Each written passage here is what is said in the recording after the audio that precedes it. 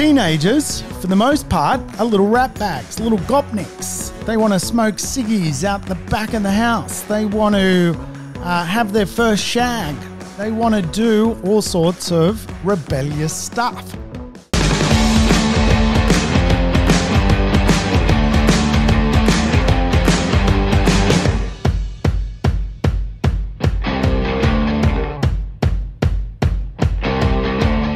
Welcome to the Urban Property Investor. I'm your host, Sam Saggers, here to help you crack the code of real estate wealth. Today's show, adult growth models and biases that affect us as property investors. If it's your first time tuning into the show, welcome aboard. Play the program in double speed. And guess what, you crazy urban property investors? Guess what happened to me? My neon sign, the Urban Property Investor, blew up. Yes, I'm signless. It's my first podcast in a very long time that I have not glowed by virtue of a neon sign. It fried itself. It actually almost caught on fire. I don't know if signs inside homes are actually a fire hazard, but I feel like my one is. I literally had to pull the ripcord. Hey, welcome back. Welcome aboard. We're going to tackle some ideas inside of real estate. That real estate investment is not just about real estate. It's actually about our state of mind as much as it is about just choosing a great property. Of course, I always say this a lot. You put two investors side by side, help them buy a similar property, similar street, similar neighborhood. Years later, you often find that one investor has held out and made it through to financial success, and the second investor has not. Property is a game of psychology. Often it is said that any sort of investment is 80% psychology and 20% the investment. I like to say the phrase, property is reliable, people are not. How do we become reliable as a human being? Well, quite often that means we need to examine some of the flaws human beings have and make sure we're educating ourselves to actually understand ourselves. And of course, one of the best ways to understand that is to understand both cognitive biases that we get affected by, but also, as I'll sort of allude to today, there is a model known as the adult growth model, whereby we as human beings can examine ourselves and give ourselves a little diagnosis as to whether we're being a bit of a kid, whether we're being just a silly teenager, a young adult, or a wise old person with our logic, with our thinking, and what we're going through. So the idea of that we have to develop a pretty sound mindset inside of real estate is a real one, because probably the first thing that happens to most people is some sort of consensus bias. Today, a lot of people get their news from one source, surf social media using similar things. And of course, those algorithms are designed to serve you what you want to hear or what you want to see. Very helpful if you're looking for a nice pair of Nikes, not so helpful if you're concerned about the property market, because you'll probably get served what you want to be concerned about. And of course, today, when it comes to investing, education is not abundant, and different points of views out in the marketplace is also harder to come by. My advice to you is listen to lots of podcasts, read lots of books, visit lots of events, get to know real estate, and of course the different points of view out in the marketplace. Don't just have one narrative in the back of your mind around real estate, because it could be the wrong narrative. There's lots, in my opinion, of wrong narratives today inside the real estate marketplace. Now, think about the idea of the adult growth model. It's a really simple model that it breaks down our life cycle as humans into different stages. Our early stage life, if you like, we're a young child. We're very reliant upon our parents to help us get to where we need to go. A teenager can quite often be very rebellious as they go through that pubescent period of their life. Early adulthood, people have a almost realization that results matter, that they need to drive a better car, own a better house. They need to study harder to get a better job. They need to focus in on their career. And all of a sudden, as young adulthood happens, results really become a thing for people. It becomes really scary quite often for many people. And of course, as you grow older, and quite often, a lot of people in their later ages of life have these realizations and learn from their mistakes. And today, as a property investor, I've made so many mistakes. I've probably made more mistakes than any other property podcaster doing podcasts.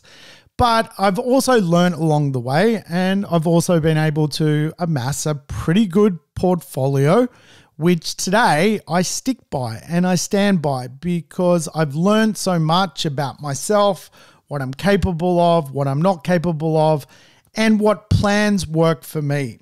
So today I'm going to give you a reminder of the plans that are working in my world. They work for my customers, but also we're going to go over some of the psychology around our life stages. Now, remember, the first stage, if you like, of life is when a child is born. And of course, perhaps till they're a teenager, they're really reliant upon their parent. When young children don't get looked after early on in their life, or they suffer some trauma, that carries with them all the way through their life. And it's very interesting knowing people that have had traumas in their childhood, just how it actually affects them as their life unfolds. They seemingly need to deal with that. Now, property investment is very, very similar. If you set yourself up wrong in the beginning, if you're not nurtured correctly from day one, really, you'll end up in a place later where you're just not happy with where you've got to. See, the reality is if we are reliant upon the marketplace doing all the work for us from a property investment perspective, we're potentially setting ourselves up for failure. Quite often, when it comes to being an early stage property investor, when we're getting started, most people need the market to do the work, or the rates need to be perfect for them, or they need to be reliant upon positive news. It really is an interesting place that a lot of people today get stuck even getting started and don't make it through their first life journey as a property investor. They let so many little things cheat them out of big opportunities. So one of the things that I think is really critical, like a child needs a parent, I often think the best thing for people to do when they're getting started with real estate is to make sure they form a team. Have some people help you who have been there before, realize their mistakes, so that you don't make the mistakes that they did. That's kind of the best thing about being a property investor. It's a great community. There are people that will give you so much opinions, but also some good strategy and advice. Now, again, a lot of property investors fail to own real estate and make it to young adulthood, if you like, when it comes to being an investor. Again, you put two people onto a property investment, same investment, side by side, could be a duplex. One side of the duplex has one investor, the other side an alternative investor. You'll get two completely different results. A lot of it has to do around reliance. Quite often, property investors are very reliant, again, on positive news, the real estate market always going well, and when that struggles or when that changes, they change. And all of a sudden, they can't cope with the situation. And fear is a big driver inside of real estate. People get fearful. They're fearful. What if the real estate market crashes? What if I can't afford the property? What if my tenant leaves? What if the insurance goes up? What if the rents go down? Fear controls a lot of people's certainty. And really, fear is an illusion. And it is often referred to as illusory correlation. So let's think about this, right? A young child gets bitten by a dog. Are all dogs bad? No, but that child in turn becomes afraid of all dogs and runs every time they see one. This is an illusion. The child is having an illusion. The market crashing, rents going down,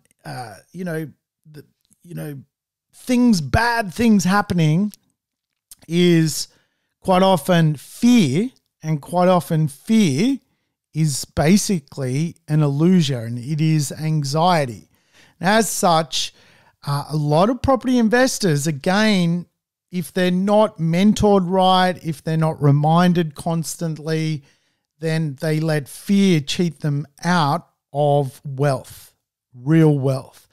And the fact you're probably listening to this podcast is probably a representation that you're not actually going to let fear control you. The fact you're listening to this tells me that you want to make it through this journey, which is property investment. Now, remember, property investment is a long thing. It takes years and years and years to be the beneficiary of the results of property investment. Yes, you can make a quick buck out of property, but real wealth comes over time. And I think for a lot of people getting into the property market, they do not plan properly. They have a planning bias. Now, again, for a toddler, if you like, they have to crawl before they walk. For property investors, we have to crawl before we walk as well. And everything takes longer than we expect. Everything. We often, as property investors, tend to overestimate what's going to happen in the next year and actually underestimate what you can achieve in the next 10 years, the next 15 years, the next 20 years. In Western culture, we are not really taught to think long term. In many of the Asian cultures, that's the opposite. Quite often, Western people will start a business and only have a business plan for 1 year. A short-term business plan in Japan is 20 years.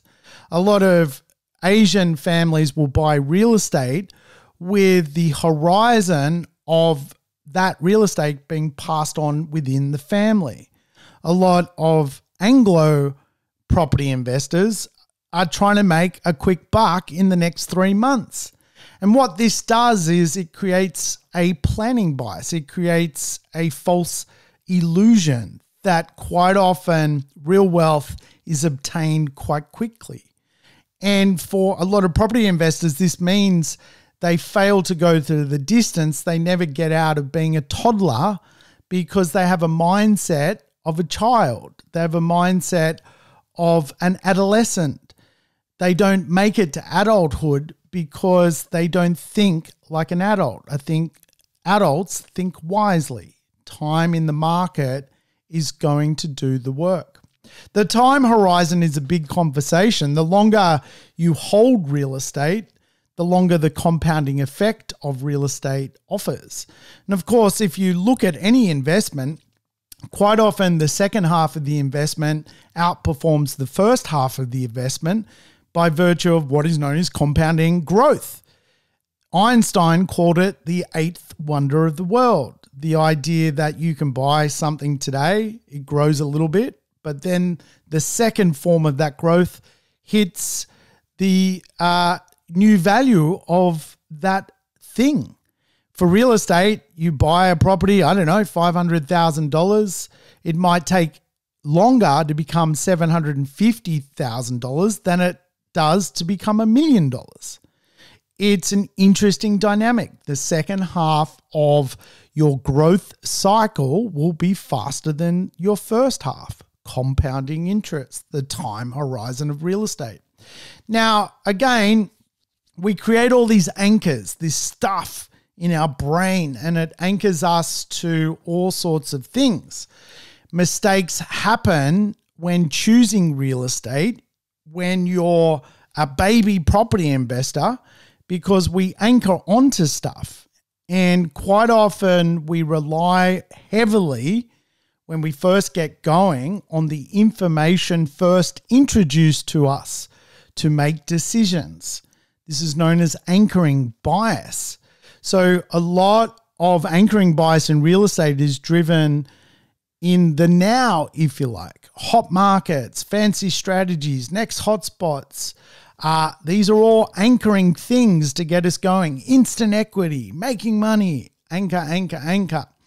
And of course, what anchoring bias can do can quite often mean that the infant property investor is chasing birds, chasing the wrong thing, something that's not sustainable, something that lacks fundamentals, something that isn't going to grow, something that isn't going to be nurtured, just like the child whose parents didn't look after it. This is why I teach the 4X growth plan. It's a simple plan for buy and hold real estate. If you want to trade real estate, I teach dumbbell or barbell investing. At one side of the barbell, like a weight, you've got buy and hold. It's the idea of it is conservative. The idea of it is long. The idea of it is a time horizon that goes for a very long time. The other side is trading and making money and adding value to real estate and buying something to sell it, to flip. It's short term. It's higher risk. The two pigeon pair each other. But certainly when it comes to the idea of getting started, buying the right property, something that's going to have the right fundamentals that won't sabotage you later when it comes to property investment, is my 4X growth model. Buy well, good location, solid marketplace, and influences behaviors which are going to affect positively your location. It could be a great park across the street. It could be a great set of shops close by. It could be the view the property has, behaviors. The 4X growth plan, setting yourself up right so that you're not anchored to an illusion. That's why I developed the model. The model is designed to help people get through the first stage of investing, which takes us to the next stage. And of course, in life, you go from a young adolescent, or young child rather, to a young adolescent, a teenager. And of course, teenagers, for the most part, are little rat bags, little gopniks. They want to smoke ciggies out the back of the house. They want to have their first shag. They want to do all sorts of rebellious stuff. And of course, rebellion is the next stage of the adult growth model. And of course, property investors suffer rebellion. Property investors also go through this phase where they are growing, they've acquired some stuff, and then, just like a teenager, they want to destroy it all. They want to be rebellious. They want to do something faster. They want to change direction.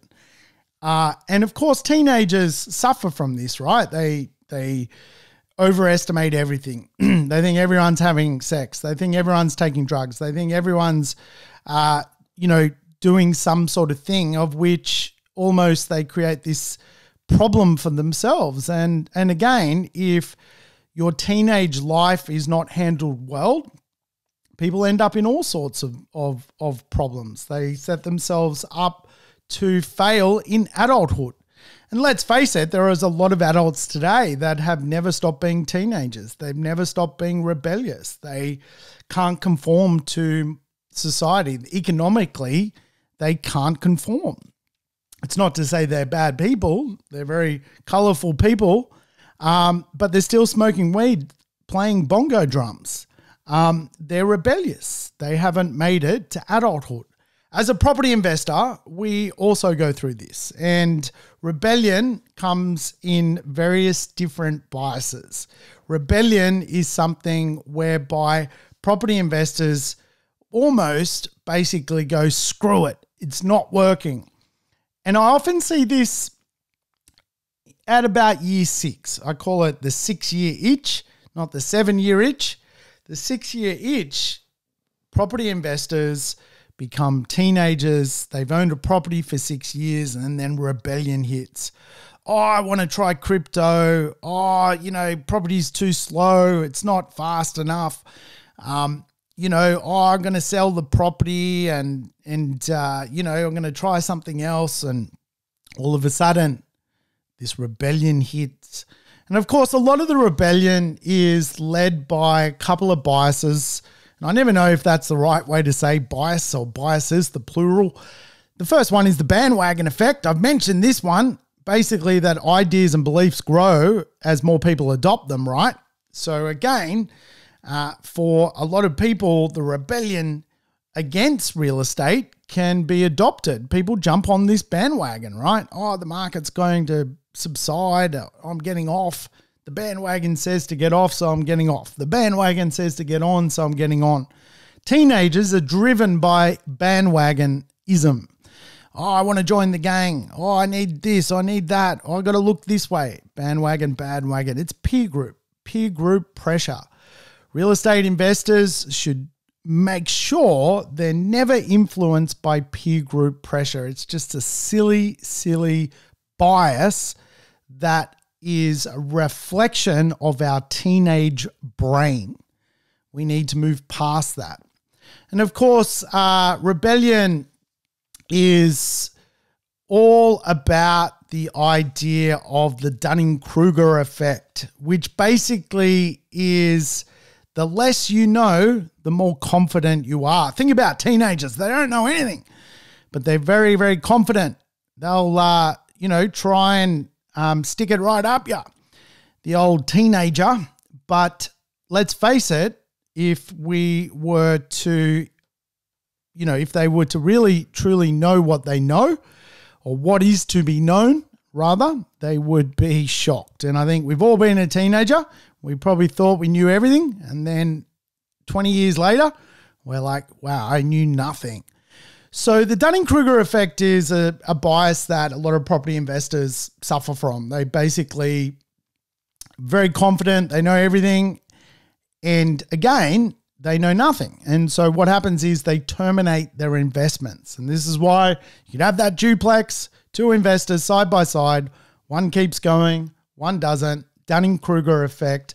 One thinks they know everything and all of a sudden come confident about the wrong thing to be confident about. Again, this is why we go back to the concept of the false consensus. So many property investors form basically a harmful false consensus that things are not perfect. It's a very teenage thing to do. They form false consensus on their own beliefs around property, values in property, how much a property should be worth after 5 years of owning it. And all of a sudden, these beliefs impact their decisions. And again, for a lot of people, they never make it to really out of rebellion into adulthood. Rebellion is a big problem for so many property investors. And, I think, the more we can sort of understand human nature, the more we can go, okay, I'm being a bit rebellious at the moment. That's affecting the way I'm thinking about stuff. And, if I don't do something about it, I'm going to cheat myself out of real wealth. Now, recently we had an awesome client come and do a lecture to other property investors. It was freaking awesome. Donna, you're a champion. This one's to you. You know, this woman has amassed 11 properties and $10 million worth of real estate. Think about that. That's just incredible in its own accord.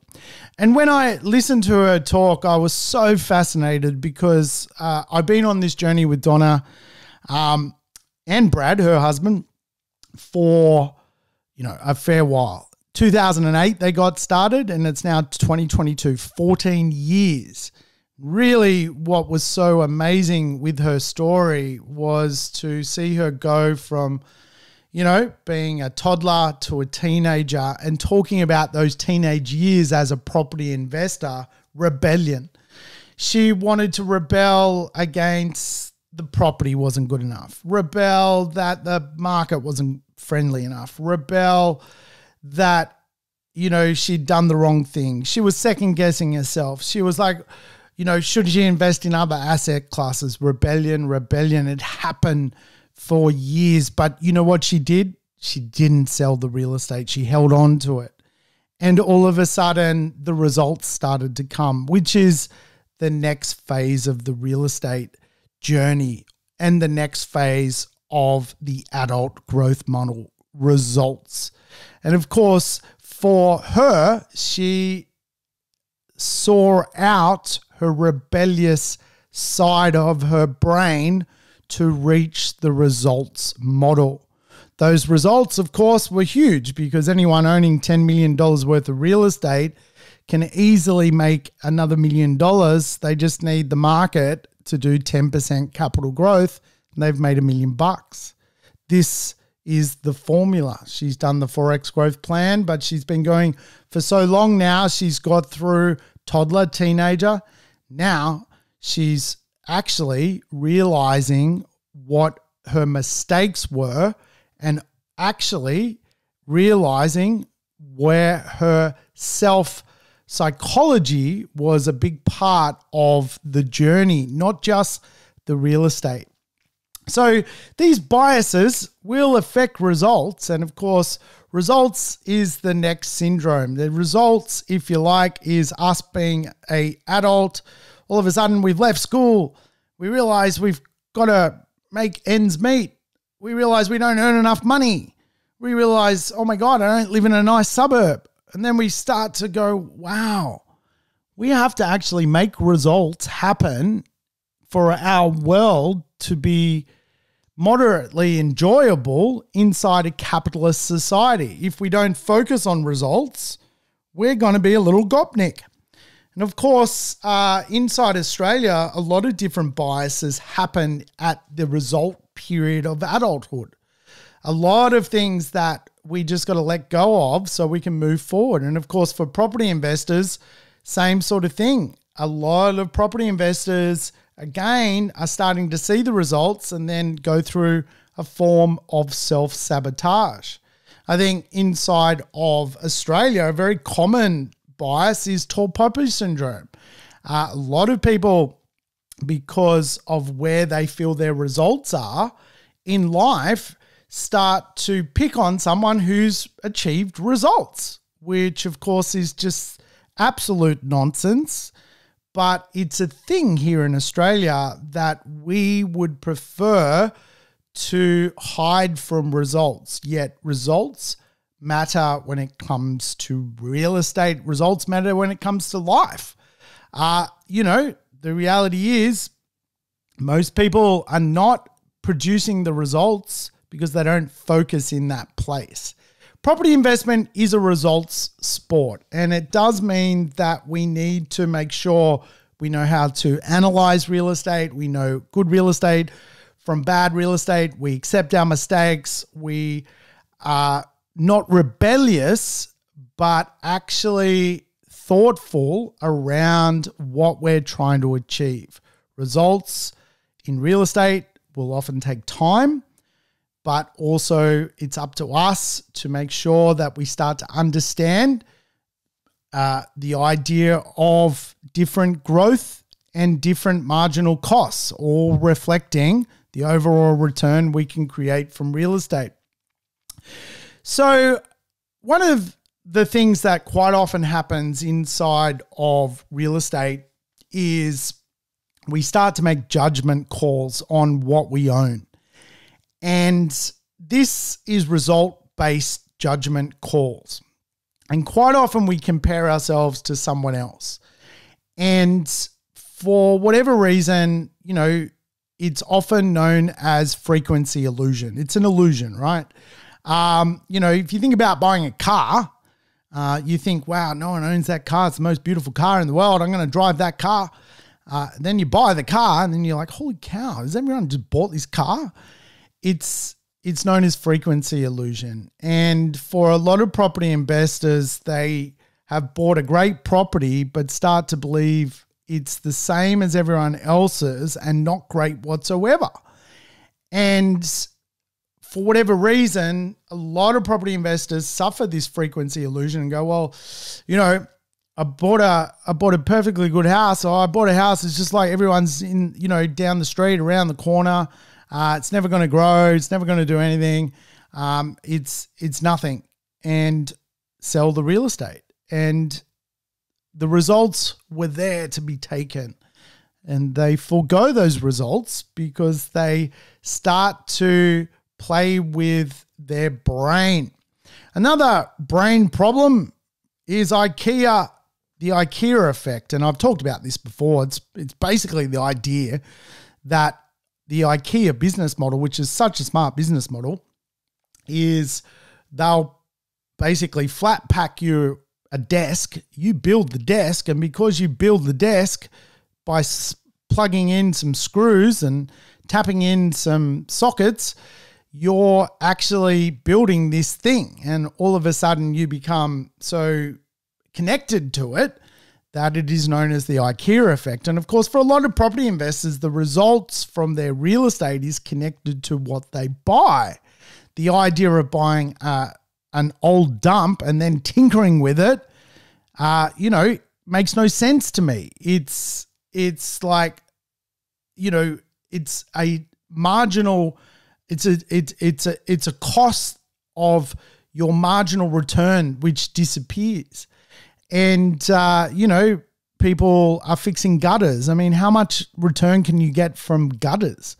You can't, right? And so you get this diminishing marginal return effect from the IKEA effect, and it affects results.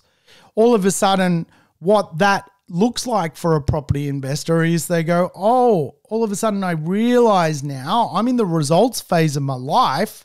If I go back to my early childhood, when I got started buying property, I bought something which is not going to work out. And this is where the diversion of results start to unfold, whereby you can have what is known as sunken cost fallacy. In other words, when we invest more into something, it actually makes us want to hold it even longer. And for a lot of property investors, they are investing in a diminishing return asset. They're throwing more good money after bad money. And because they throw more good money after bad money, it makes them hold on to the subpar asset even longer. Sunken cost fallacy. I had a property as a lemon. It was sunken cost fallacy. I was propping it up, but it was going nowhere. And again, like why people discover this in results is they have carried the asset for such a long period of time and the results don't come. They finally do the real maths and realize that there is diminishing marginal return on the investment. And even by holding the investment, the results will still not come. The asset is not worthy. How could they have avoided that in the beginning? Going all the way back to when they were a toddler, when they were in reliance, making sure they relied on the right information, the right plan, the right process, make sure they learnt and they crawled before they walked. Too many property investors jump into stuff before they get to know the basics. And of course, this is where sunken cost fallacy comes into play. So the next model, if you like, is for a lot of people, they get to the results section of life, and then they stop. And it is so common. The biggest problem most people have inside society is actually being comfortable. And being comfortable is not a smart place to be, because quite often something's going to come along and punch you in the face, so to speak. The market might do something different. There could be a huge life impact that comes your way. So what quite often happens is what is known as gambler's bias. So you get a result and you kind of believe that your next step will be affected by your current step. And it is kind of like a classic bias that all of a sudden, you feel like you've gambled, you've won, and you can't basically possibly ever win again. Your future possibilities are affected. A lot of property investors either succumb to this bias, if you like, by not reinvesting again and not making the most of their investments and live in a kind of state of mediocrity. Or a lot of investors don't see the results because of what I said previously, sunken cost fallacy, that they basically don't believe by ever buying a property you can find the results. So it's going to happen two different ways. One is being unable to find the results. The second way is you found the results, but you don't think you could do it again. And of course, this is why most Australians don't get into a place where they realize their potential from property investment, which is, of course, the final phase of this whole thing, realization. As we grow older and wiser, we realize more. It's as simple as that. And of course, for property investment, it's very similar. Listening to Donna and her $10 million portfolio, her realizations were amazing. She shared so much, what she'd realized along the way, her lessons, her journeys, her losses, her wins. That is property investment. It's not all good. And of course, when it comes to getting to realization, I have some rules. Results and realization go hand in hand. You can't procrastinate.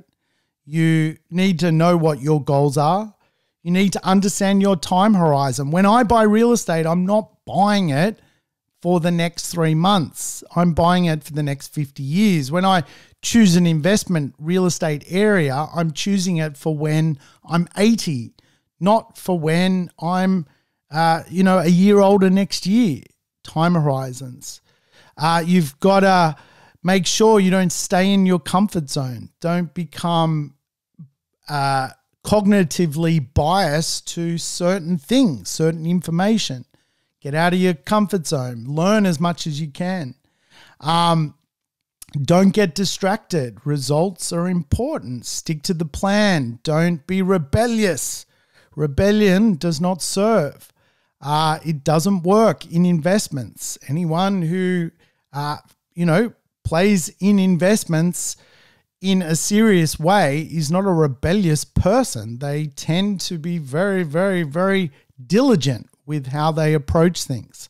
Don't give up too easily and don't overcomplicate situations. Understand that psychology plays a part. Our minds quite often create illusions. We just need to understand that that is just the nature of being human.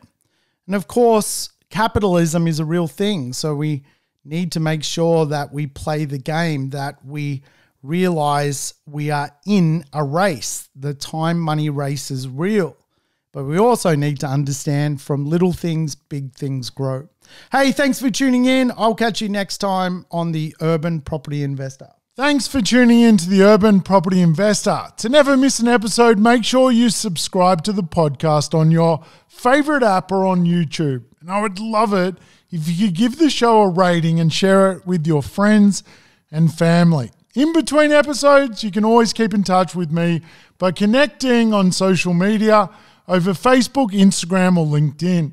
Until we meet again on the next episode of the Urban Property Investor.